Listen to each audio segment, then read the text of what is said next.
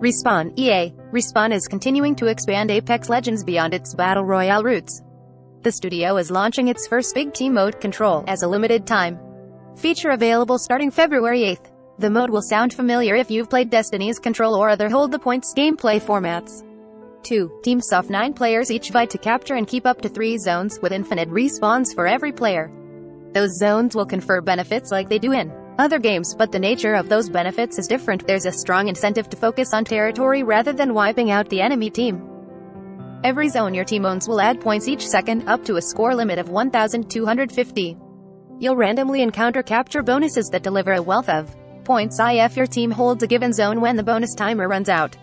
Own both the center point and your team's home point and you can spawn in that middle ground, and if you manage to capture all 3 points, you'll start a lockout that guarantees a win if those points are yours when that timer expires.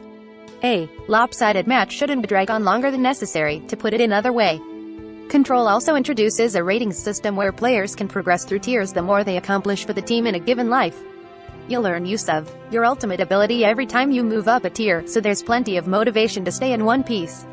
Respawn is promising Control-specific badges and challenges for those interested in longer-term goals. And yes, there's a new Apex character.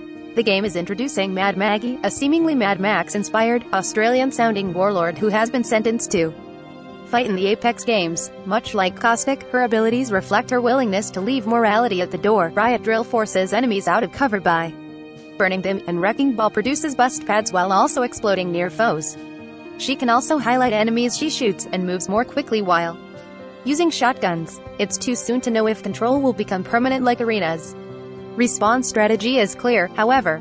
Modes like this potentially keep Apex fresh for veteran players, and might expand the audience to newcomers who aren't fans of the original game's last one-standing experience. All products recommended by Engadget are selected by our editorial team independent of our parent company. Some of our stories include affiliate links. If you buy something through one of these links, we may earn an affiliate commission.